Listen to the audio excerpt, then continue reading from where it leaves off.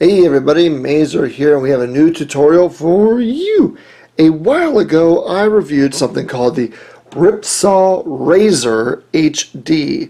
It is a capture card that promises zero latency from the console to the computer, which means you don't need to plug this into the TV to get accurate game inputs. This is zero latency and it works beautifully. Oh my god, I love this.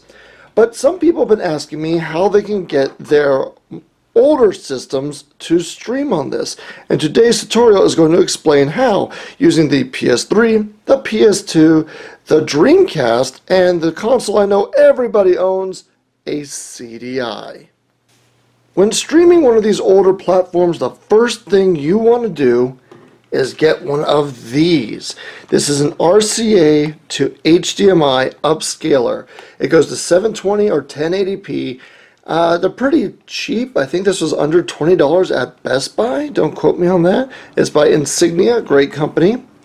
And what you do is you plug it into an outlet, plug the RCA in here, the HDMI output there, HDMI goes to the Razer, and then you'll be streaming retro games. Or will you? Okay, so here's the biggest thing I've learned since doing this workaround is the Razer and OBS are very temperamental whenever you use one of these converters. So we're going to go step by step to show you the proper way to set all this up so you don't have any problems like I did when I first started. Alright, first on the list is the Philips CDI. I know you're all excited to see how this console works. So what you got to just do is get your RCA cables, which I have right here, and plug them to the appropriate color, yellow, red, white, simple as that. Then you get the HDMI that's connected to the Razer right here, and you plug it in to this side. Boom. Simple as that. Now we're going to turn on the power. Click, click. The little light is blinking. That means it's working. But if you go towards our computer, you'll notice we have no picture in OBS. Why is that? Well, like I said, the Razer is very temperamental with this. And I'll show you how to fix this problem right now. So with everything plugged in, the first thing you want to do is disconnect the Razer from your computer, and then disconnect the HDMI. Wait a few seconds, plug in HDMI first, and plug in the Razer. You can hear my computer is like, yay, we like the Razer. Let's take a look back at the screen. Now we still have a blank screen, but we can fix that really easily. It's going to say in the corner, your capture resolution is 0 by 0 at 0 FPS. That is normal. Go to your video capture device, go to Properties, deactivate, then reactivate, and now it's working flawlessly. It's just that simple. And we're going to do this for all the consoles, just so you can see how each one reacts to OBS. Alright, next is our little DreamCast. We got the cables right here. Let's see here. Yellow, white, red, all plugged in. Turn the DreamCast on.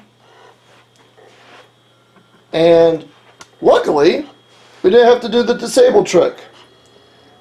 Boot it up instantly. Isn't that lovely?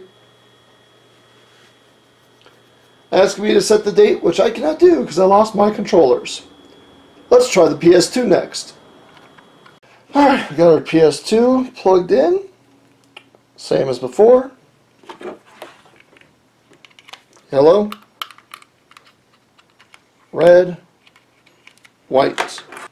Turn on our PS2.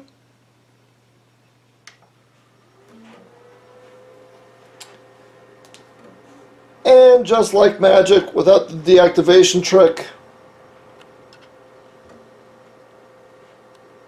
we got the PS2 up and running.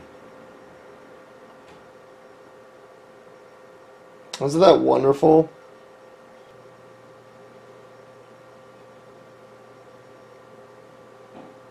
Wonderful.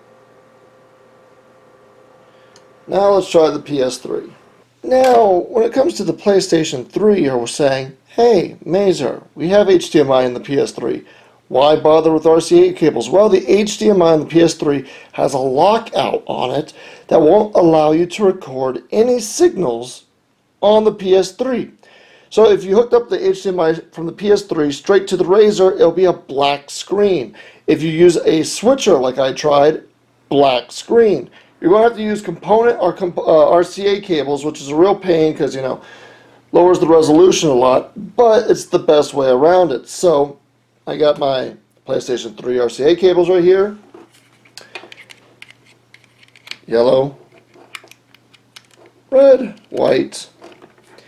Now, if you played your PS3 recently with HDMI or component, you may still get a black screen because it's trying to do those video signals. So what you got to do is hold down the power button until it beeps. Once it does, it'll go to the default setting, whatever's connected to it, which is the RCA.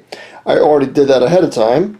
So if we just hit the power button right here, and then swing on back to the computer, there you go. We got our PS3 up and running.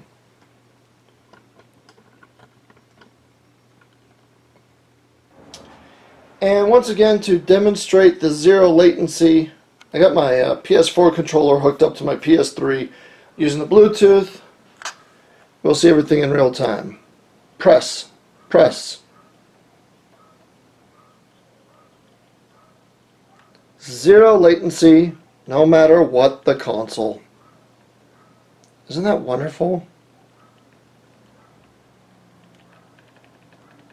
Fantastic product. I can't talk any more highly of this Ripsaw Razer capture card. This is absolutely fantastic.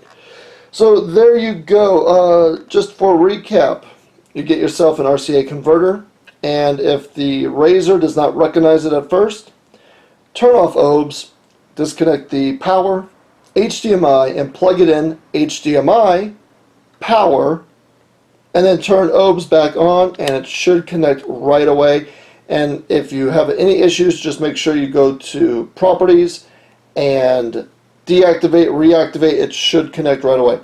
Now, if either one of those tricks don't work, just delete the capture card from your video capture devices in OBS, which is this window right here, and basically add a new add a new device, click the Razer, and just set it up as usual, and you'll get it working lickety split.